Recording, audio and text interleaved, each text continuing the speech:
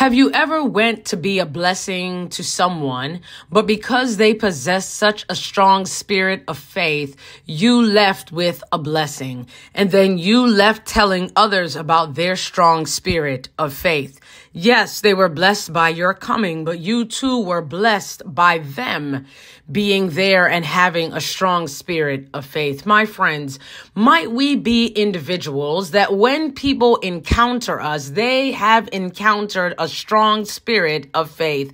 That doesn't mean the situation is absent. It doesn't mean that the situation is taken care of. It just means that Christ is taking care of it all. That means that our faith is not in the eradication of the situation or in anything regarding the situation, but it is in Jesus Christ. So my friends, hook on to your faith in Jesus Christ and let your encounters be motivating. God bless you.